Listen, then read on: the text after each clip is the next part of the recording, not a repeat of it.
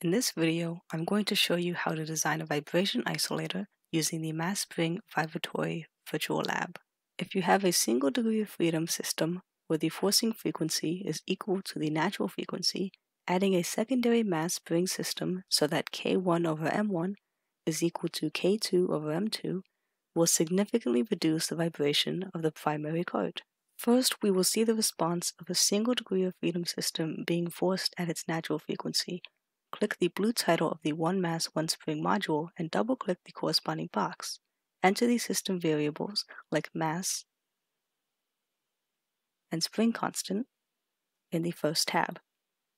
In the force response tab, make sure the zero initial displacement box is checked and that harmonic force response type is chosen. Use an appropriate force magnitude and enter the natural frequency of the system. For this example, we are using an amplitude of 2 newtons and the natural frequency is square root of 600 over 2.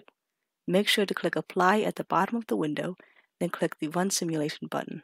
This opens the Mechanics Explorer within MATLAB, which visualizes the system.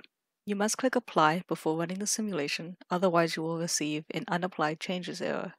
After the simulation is finished, use the Open Scope Plot button to quickly view the position of the mass versus the simulation time. The simulation data is saved within the Out variable in the MATLAB workspace. Now, we'll save the position data of the One Mass, One Spring system within the variable Simulation1 in the MATLAB workspace to compare to our vibration isolator system.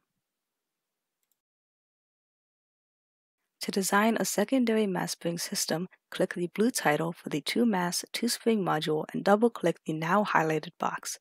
Make sure the variables for the primary system are correct and enter the values for the secondary system.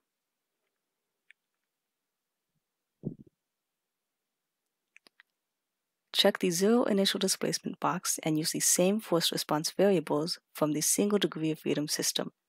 Click Apply and run the simulation.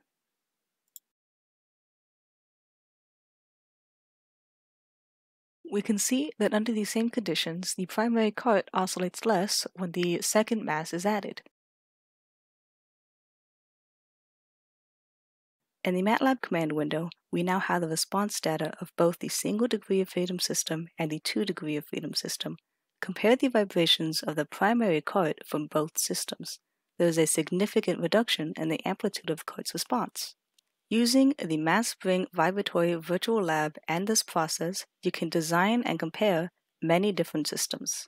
For example, in this simulation, the spring constant of the second spring is changed from 600 newtons per meter to 300 newtons per meter. We save the new simulation data under the name Simulation 3 and compare it to the primary current response from Simulation 2. While it is still an improvement of the 1 degree of freedom system, this design oscillates more and for longer than in Simulation 2. This concludes the video. Thank you for watching.